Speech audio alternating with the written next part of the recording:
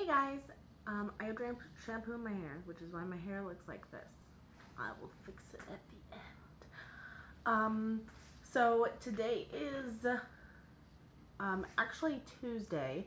I went to go, I forgot that I had said that I was going to upload my full Face of Pixi on Monday. And then Monday I was ridiculously busy. So I just got back from the eye doctor. Nothing crazy, just my eyes to see if my prescription changed. It hasn't. I still wanted to do a full face of Pixi for you. Now, full disclosure, I've actually been using these products and really liking them, but I use them a little bit differently than I do today, but I want to use as much of the Pixi stuff that I have, so I'm going to do a full face of Pixi. This is going to be a very simple makeup look. Nothing crazy. I am going to be using one thing that isn't Pixi, but everything else I'm going to try and keep Pixi. Technically two things because my eyelash curler isn't Pixi. So I am going to start out with this. This is the Flawless and Poreless Primer. I promised myself that I was not going to say the Pixi blah blah blah blah blah, the Pixi blah blah blah blah blah for every single product, because I filmed this. You might have seen the photo on Instagram if you're following my Instagram, of me being like, oh, like I just did a full face of Pixi and I'm wearing like a blue shirt and my hair's up in a bun. Well, I did do that, but number one, when I went to, like literally afterwards, I was like sitting on the couch watching BuzzFeed Unsolved. If you watch BuzzFeed Unsolved, are you a Shaniac or a Bugara? I think I'm a Bugara. I'm a little bit of a Shaniac, but I'm a Bugara, I think. But, ooh, I want soda really badly right now. I do like, this primer. It's not as, I don't know, it's definitely like an interesting primer. The one thing that I'm going to be using that's not Pixi is this pore filling primer. The one that I got is supposed to be pore filling, but for me it just doesn't really do the job because I have craters of pores on my nose, so I really like to get in there with the pore filler. But I was looking at my video, and number one, it was like the longest video ever. I think I had like 45 minutes of footage, which is like stupidly long. And I'm really trying to keep my videos short these days. Like if it's something like a little bit chattier, I'll go into detail, but also I was like sitting watching Unsolved, which is what I was saying before, and I was like my face just started getting like feeling like really like heavy. And when last time I did this makeup look, when I filmed it on like Friday or something like that, I think it was Friday, I used a brush with this foundation. This is the H2O Skin Tint. It's a tinted face gel in the shade number 1 Cream. I will say, Pixi, y'all gotta step up your shade ranges, because maybe it's just because where I live we don't have a large population of color, or a large population of people of color, I should say, or if this is just your shade range, but if it is, y'all gotta step it up because this is sad. Because that's the other thing too, is that this doesn't even go that like pale, and it definitely does not go that deep. And I know it's just supposed to be light coverage, but like you can still see it on your skin. But I really like to work it in around my nostrils and up in here. But I really think that this, I was using it like a foundation, and so I was just like putting it on sort of thing. I probably used like 3 or 4 pumps of it, and it just got thick and cakey and pretty nasty looking, not gonna lie. So like the picture looks decent, but I've learned how to use it much better in the coming days, or in the days following since then, whatever I'm trying to say. So like I said, in full disclosure, I have been, oh my god, look at my hands, like,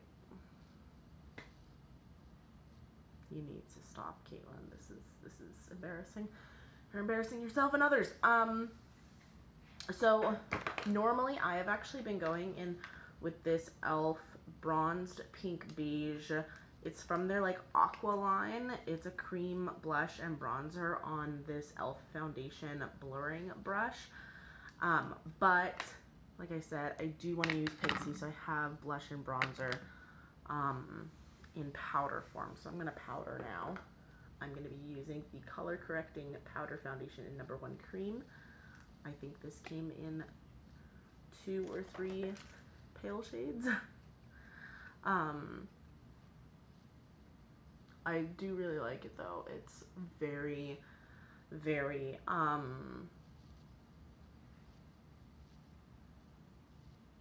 it does have coverage, and I like that, but it's not, it doesn't get cakey or gross or anything like that. And that's also, oh, there's a cat outside. Not my cat.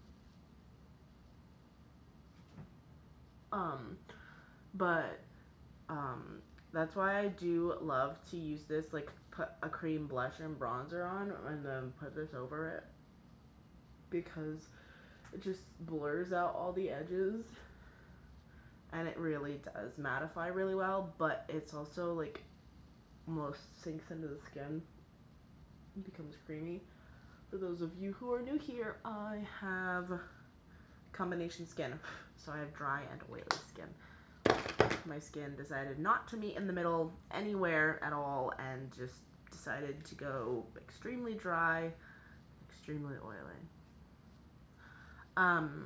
So next I'm going to be, I'm going to contour just a little bit, just in the very deepest part of where my cheekbones should be.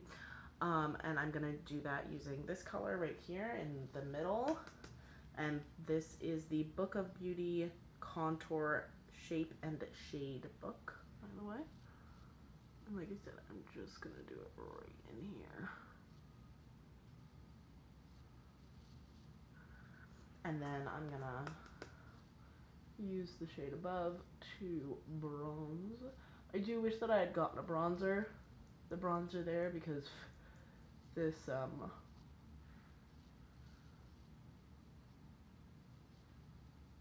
don't know, these little shape and create books are like cute and all, but for me, I like a bit of a warmer bronzer and a very cool contour. So I'm going to take this slightly bigger brush, it's a G5, and again I'm going to take this color up here, and I don't know, for me these colors look so similar, it's kind of scary. And I think that technically the color on top is the cooler of the two.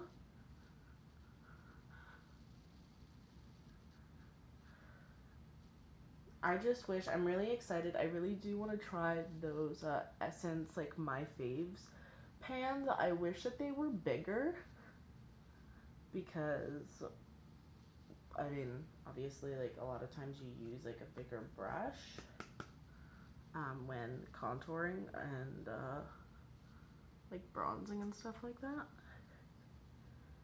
So I just, in general, I think it would be better to have bigger pans, especially because I think there's one that's supposed to be like a face powder too, and it like it's small, it's like the size of an eyeshadow. So as you can see, just to give my face some dimension, I bronze and I put bronzer on my nose and my chin, my forehead and my temples, and just kind of where the sun would naturally hit. And then I am going to take this is normally my foundation brush. I think it has a dog fur on it. It's the ultimate blending brush. I'm gonna mix these two together, and I'm gonna kind of highlight a little bit, just like kind of try and carve that out. Oh man, my eye bags are bad today. Whew. I didn't get a concealer, and I think that's because the only two concealers that they had were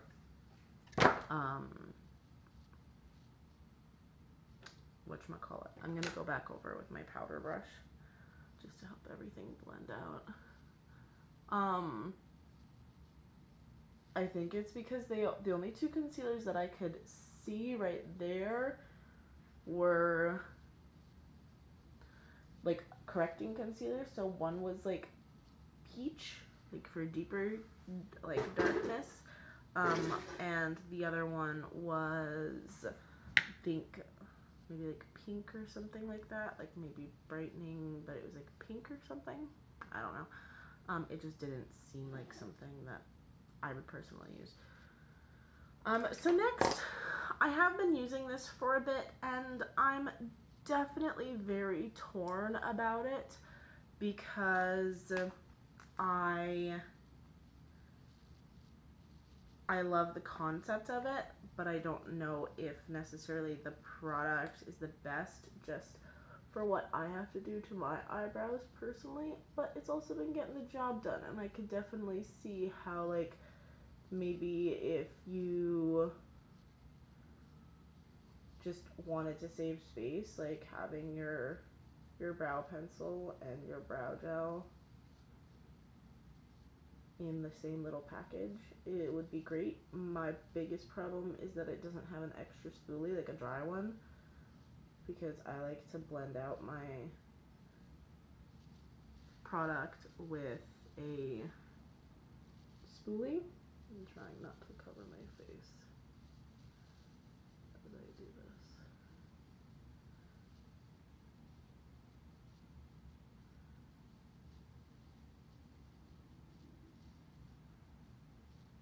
So I will say, I don't know. I don't like hating on brands. This isn't like a bashing video or anything like that. I'm not stuck up or snobby or anything. For me personally, it just comes down to, you know, in general, comparing them to other brands. And oh, by the way, this is the Natural Brow Duo in Natural Brown. And I'm gonna stick them down with the brow gel. I do really like this brow gel. It's bomb. Like, it definitely sticks your brow hairs down. Like, they're not moving. But it's just like, for me, maybe it's partly because I live in Canada and everything is through the roof expensive in Canada, or something. I don't know. But for me, I just look at this stuff and, you know, this is like a cardboard magnetic, that's not glass, it's like a flimsy plastic that I can pop out. You know, the packaging is clear. You can see that it's drugstore stuff, and like this Pixi is sold at like Shoppers here, which is like a Walgreens, and Target and stuff like that. You know, and don't get me wrong, it's nice and I really like it. I love the color, I love the feel of the packaging, I love like the rose gold accents on it. I really like it, but for me, it's like this was like $32, and that's pretty much like I could go. And I think that my Cover FX Power Play, which I think looks a lot more professional and nicer, and like this is supposed to be like a travel squeeze bottle thing, I think this was like $42, so like only $12 difference between these. You get a lot more in this one. It's a lot more full coverage, and it lasts on my skin really well. And that's not to say that this doesn't last on my skin. It's okay, it's decent, it's not horrible by any means, but it's also like, okay, like this. Okay, this is their lip icing, and I love supporting other YouTubers because, yeah, sure, eventually I would love to be a YouTuber that does a collab, and I hope that other people are going to be happy for me and that they'll support me. But, so I support other YouTubers, and I'm generally happy for them, you know? Seeing their success is really awesome. But, you know, if full disclosure, I'm just going to put some of this on. This is the lip icing and cake. I need to stop talking so much. You know, I don't know why I'm paying so much for plastic green packaging. And I know that sounds absolutely awful. And I know that their stuff, you know, has really good ingredients and stuff like that in it. But I also sit there and look at it and I'm like, why am I paying, you know, 20 something dollars? Like, I think this was like in the 30s. And it's beautiful. By the way, this is the Rose Romantica, or the Romantic Radiance Chloe Morello palette. I'm going to be using this top blush right here. And it's a very, like, shimmery blush. Like, it gives you, like, a glow.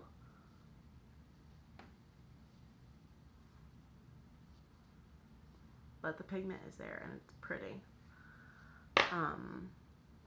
And then I'm going to mix these two top shades for my highlighter.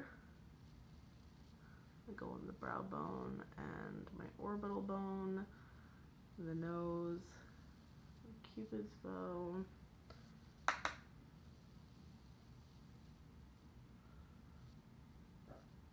But yeah, for me, that's kind of like where I'm at with the whole Pixi thing. Is that I really, really, really want to like it. I'm going in with this taupe shade over here on a fluffy blending brush. And I'm just going to hit my crease with it. But it's just like I said, maybe things are better priced in America. But for me, it just, I don't know, I feel like I'm paying like Sephora prices. And I'm just gonna use a light wash for this shade here.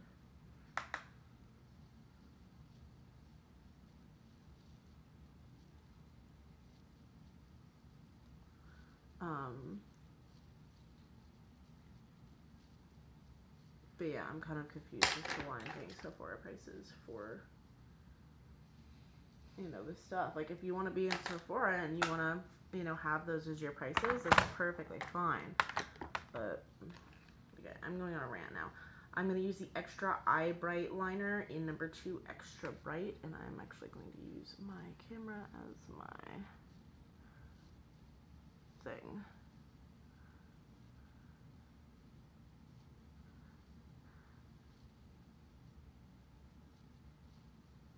I actually really, really like this. It goes in the waterline really well. And it does brighten your eyes, as you can see. And then I'm going to be using the Lengthy Fiber Mascara in Fiber Black. First, I'm going to curl my eyelashes.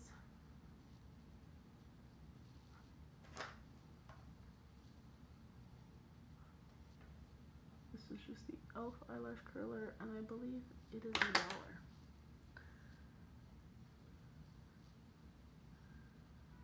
Let me know if you guys want to see a full face of e.l.f.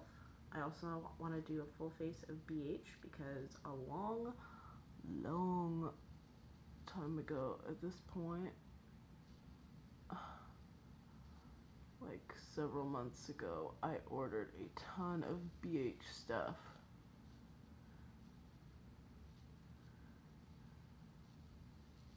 And I technically filmed a haul.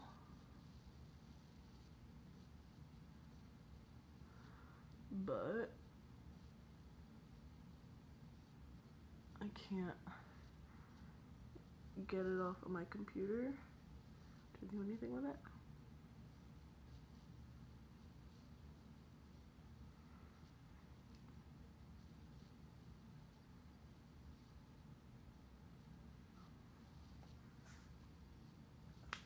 Okay.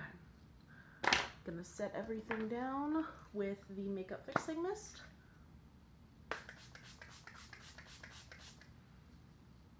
I love this stuff. And that is the final makeup look. So very, like I said, very natural, very pretty. I now need to go to work.